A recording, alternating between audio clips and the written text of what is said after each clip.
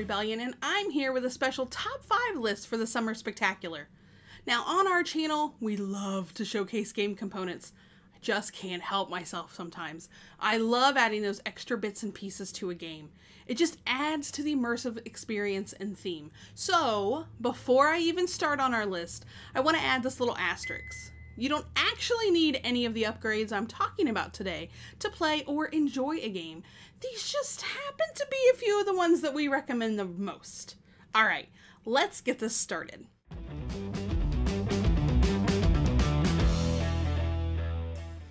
Coming in at number 5, I want to talk about inserts. Now, we've all been there, right? We have the publisher that attempted to include an insert and failed miserably. But what about the ones who have succeeded? So pick up games like Parks or Between Two Castles of Mad King Ludwig from Stonemaier, and you'll find those amazing game trays in them. Now, these things make storing and setting up a game a dream. But they aren't the only options. So take City Builders Ancient World, a recent Kickstarter delivery from Inside Up Games. They designed their own insert for the game. So every piece has its place, and I have tested it out on the shelf sideways, transporting it to a game night, and had no issues. And then finally we have our aftermarket inserts from companies like Meeple Realty and Broken Token. These teams are puzzle masters. They create and design these inserts so everything just has its place. You just have to build it correctly. But the results are usually quite helpful. Now, our Broken Token insert for Lords of Waterdeep drastically reduced our setup time. So inserts often solve a storage and setup problem, and that is why it is our number 5 component upgrades we think you should try.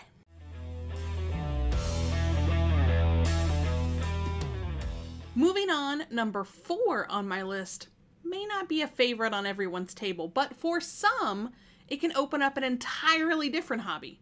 I'm talking about miniatures.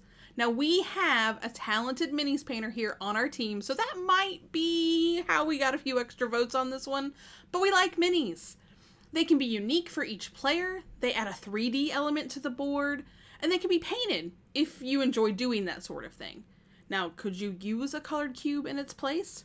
Yep, you sure can. And if that's what you like to do, then party on, Wayne. Greenbrier Games has some outstanding minis in their Folklore the Affliction line, and Lucky Duck's recent Destinies release is also a new favorite. Some games rely heavily on minis to immerse the player into the game, like Firefly the Game from Gale Force 9 or Star Wars Rebellion from FFG. But you can even find minis in games like The Godfather. Painted or not, we think they add an extra depth to gameplay, and that's why they made the list.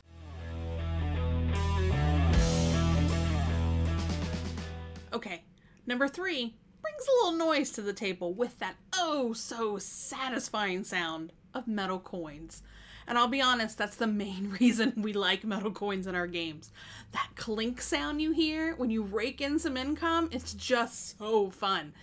Especially when you have more than your opponent. So Garphil Games has some excellent metal coins in their North Sea and Architechts collections, and they can be used for other games as well. We use our Scythe coins for multiple games.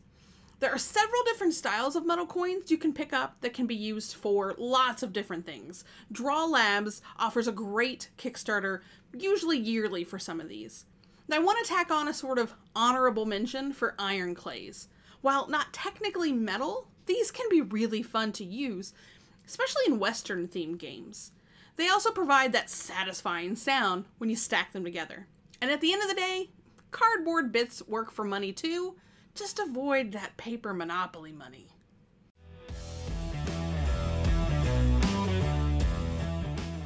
Now we're getting down to things that will absolutely influence my purchases. If a game has these last two, it's totally got my attention. So at number 2, I'm talking about acrylic tiles or bits. So you do have a couple of different options here that I've lumped together, but let me focus on the tiles first. They just bring table presence with them. Fight in a Box offers collector's editions of all of their small box games as acrylic tiles, and they're just amazing.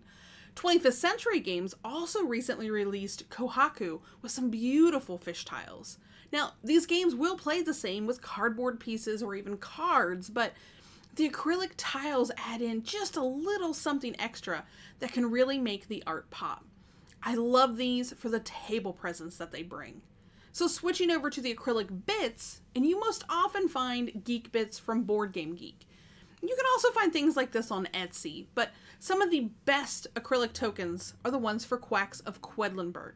And while they are a little pricey, they added some longevity that the cardboard pieces were not going to be able to provide.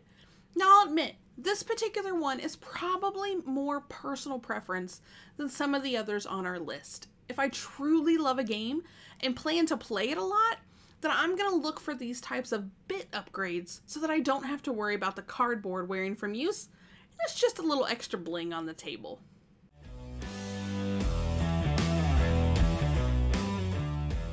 We're down to number 1. We've already talked about inserts, minis, metal coins, and acrylic tiles and bits. Now, I should throw out another honorable mention for playmats, but that's not my number 1. Nope. It is custom shaped pieces. I absolutely love these things. I've seen more and more Kickstarter stretch goals using these as an incentive, but to be honest, it's becoming a fun way to add just a little something extra to make a game stand out in a crowd. And in a somewhat booming time for games, this is a good way to stand out. So you'll find these in games like Everdale from Starling Games. All of the resources are custom, from squishy berries to sticks, and it just adds a level of depth to the theme that I truly enjoy. Elf Creek Games is really starting to shine in this area, so if you check out their latest release, Honey Buzz, you'll find custom bee meeples, or beeples, and just incredible bits representing the nectar the bees produce. Then you have games like New York Zoo from Capstone Games that have custom wooden animal pieces to play with. I love the board presence that these types of bits have, and they're just incredibly fun to play with. Give me that added layer of theming every day of the week. So that does it for this list. Did you agree with any of our picks? They may or may not be for everyone, but for us, they add more depth and fun to our game time. Tell us some of your favorites in the comments. Until the next video, follow us at Tabletop Rebellion to see how we're bringing people together one game at a time.